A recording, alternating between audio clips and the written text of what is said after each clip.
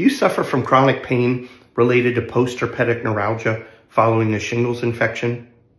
Have you taken multiple medications, supplements, and used topical creams, all without significant improvement?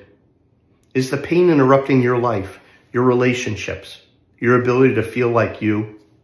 Hi, I'm Dr. David Brown, a peripheral nerve surgeon, and I'd like to tell you about recent advances that have allowed us to help patients permanently reduce or eliminate their pain. During the shingles outbreak, the virus particles, along with your body's inflammation, can cause permanent damage to small sensory nerves. It is these injured nerves that are the cause for the chronic pain.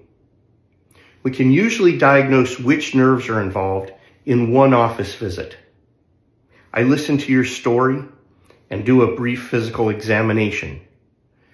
Finally, nerve blocks are used to confirm precisely which nerves are involved.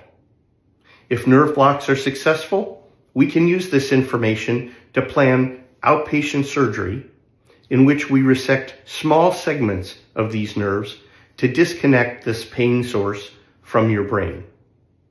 Our goal is to reduce or eliminate the medications that you're taking that affect your mood and your energy level.